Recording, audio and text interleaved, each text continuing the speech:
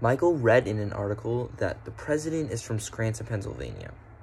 So naturally, he jumped on the chance to use this as a sales pitch. Michael found out that the president is from Scranton for 60 minutes. So I've heard him talk about the president and the pitch for about 60 minutes. All right, I gotta tell everybody. Everybody, guess what? Our president, Joe Biden, is from Scranton, Pennsylvania. This Scranton, our Scranton.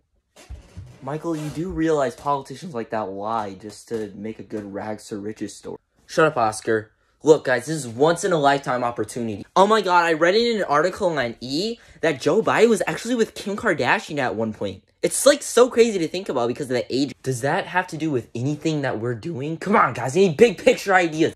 Michael, I have a good idea.